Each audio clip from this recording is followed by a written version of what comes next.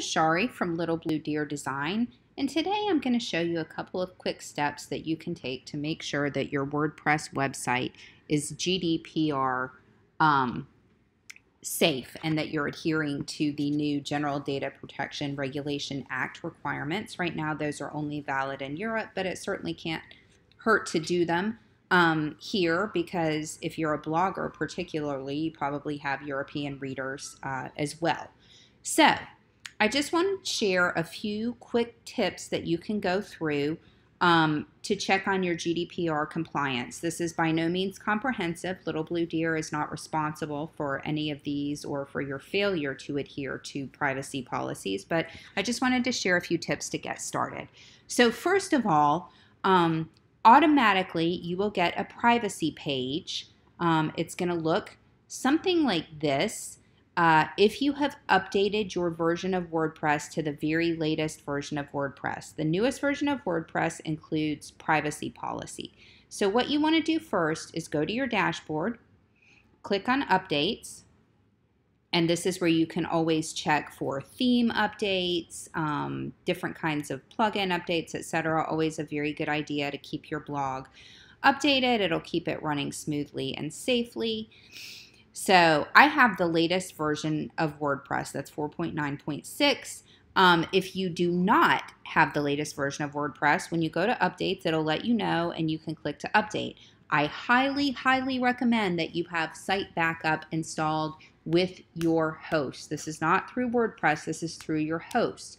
Updates to WordPress change the database, and it's just always a good idea to have site backups. Usually that runs $2 or $3 a month with your site. So you can make sure that if you happen to run a WordPress update and you have any problems at all, you can restore your site back to a previous version. So once you have that and you're updated, you will notice when you go to settings that there's a new tab called Privacy. So you can click on that. This was not there before. And I have already created my privacy policy page, but if you want to create a new privacy policy page, you can simply click Create New Page, and you can choose the page that you want to use. I've created my privacy policy page already. You can create new page, and what you will get on this page, which will appear at, if you choose privacy policy as your page, it's going to appear at your domain name /privacy-policy. You will get some boilerplate. This is just basic information on privacy policy. You're required to have it on your site. You might need to change it. Your web address will be generated automatically, this part by WordPress, but you might want to go through and change some of this if you want to. Of course, your styling will look different, just dependent on your theme. But once you have your privacy policy, you probably want to show it somewhere on your site, a link to it that's kind of prominent. I have chosen to put my privacy policy right down here below my Instagram feed in the footer. Please take a moment to review our privacy policy. Some people might also want to have it as a menu drop down. I have a mega menu on my blog, but a general menu drop down is when your submenu items will drop down off of the text here. So I'm going to show you really quickly how to do that, and also keep in mind that I have a whole page of tutorials at littlebluedeerdesign.com /WordPress-tutorials, and I have a tutorial on how to manage your WordPress menus. So if you want to use that tutorial, you can search on my site and come right to it, because it actually walks you through how to add subpages. Most people maybe don't want the privacy policy to be one of their top links, but you want to add it as a page. So all you need to do is go to Appearance, Menus in your blog dashboard. And as you can see, we have our main pages here and then subpages. So as you can see, your pages show up here at the top. If you wanted to add your privacy policy, maybe under your About, you would just click Privacy Policy, Add to Menu, and if you scroll down to the bottom here, you're going to see that it shows up here, And then all you would do would be to drag it wherever, under whichever menu item you want it to appear as a child item, about, and then just be sure to save your menu. So that's the first thing. This will ensure that you have a privacy policy installed on your blog and that it is viewable either from the menu or the footer. There's a million different places that you could add it. You could also go in your dashboard to appearance, widgets, and I have many plugins installed on my blog, and sometimes I have a hard time getting around. We're not going to save that because I've already got my menu in the footer. But if you go to appearance, widgets, this will take you to your widget areas. So one other place that you might want to add a link to your privacy policy could maybe be in one of your footer widgets. It just depends on your theme. All themes are different, but that's an option as well.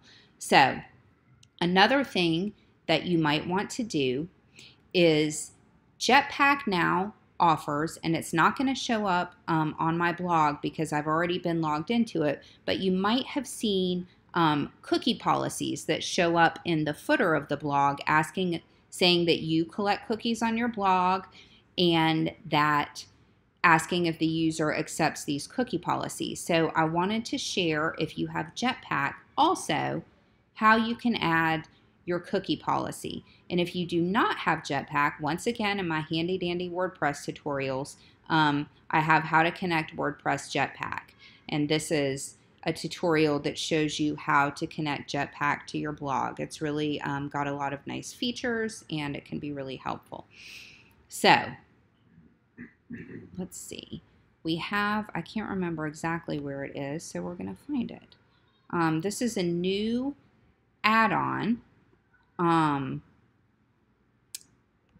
through Jetpack, and it might actually be, I'm ill prepared for this tutorial. I don't think that you have to even activate it here. Publish post by sending email. So if you have Jetpack installed, you can go ahead and go to Appearance Widgets, and I apologize for that, but I think that it actually appears automatically. If you have Jetpack, you will see something called Cookies and Consents banner. So if you want to use the Cookies and Consents banner and add it to your site, you can add it to any widget area. I've added it to a footer widget area, and you just simply drag it over into your widget area. You can choose the text. I chose the default text. You can paste in your privacy policy link here. Remember, this is our privacy policy page, so you want to just paste that link here. You can change the link text, the button text. You can also show how long the banner is going to stay, when it expires, and you can pick a light or dark color scheme. It's not the greatest color scheme. You know, if you have a blog designer, you could hire someone to do some customization. I just choose the light and I think it looks just fine.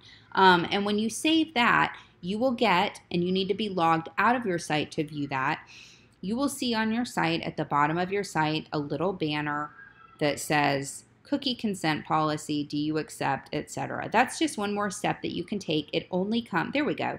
It only comes with Jetpack, and it's going to look something like this.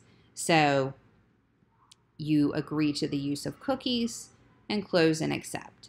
Okay, and the last thing that I'm going to show you now is on the blog. You might have noticed on your blog posts, and once again, you will only see this if you're logged out. You will not see this if you're logged into your dashboard. So maybe open up a new browser window that you're not logged into your blog, and you're going to see save my name, email, and website in this browser for the next time I comment. This is a new thing from WordPress with the latest update, so that's going to be there automatically. One more thing you might want to add to your comments form is this little bit of text that says privacy policy info. I've read and accepted the privacy policy.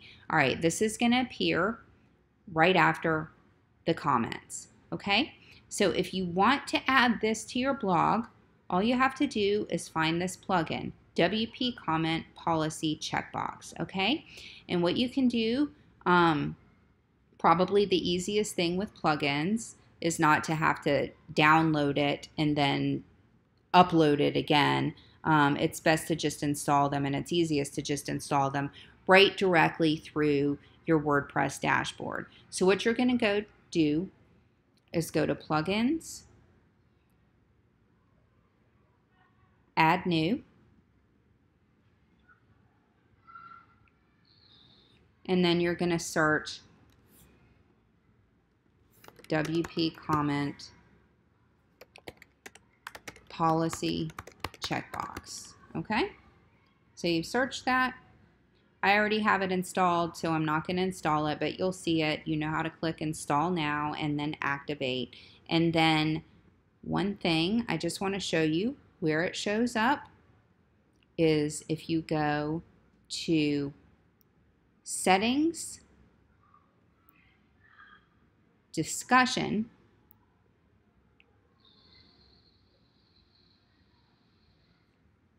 you will see down at the bottom where you can add your page to link to the privacy policy, and then if you want to add any additional text that will show up here, you can do that. I didn't add any text. I just put privacy policy and privacy policy info, and there you have it. So once again, this is definitely not a completely comprehensive. There's so many plugins, many different ways of implementing the privacy policy. These are just a few very quick things that you can do to help ensure that your site is GDPR compliant. Just a note right off the bat, if it is not for some reason, and for some reason it is flagged, then you will receive a warning, and then they proceed with monetary penalizations. However, the first thing is a warning, so there's no need to panic, but we always want to be as much in compliance as we can possibly be. So thanks so much for watching. Once again, you can always check out my tutorials, Little Blue Deer Design /WordPress tutorials. I have tons of them and a lot of other YouTube videos. So I appreciate you following me. Leave a comment with any questions. Thanks.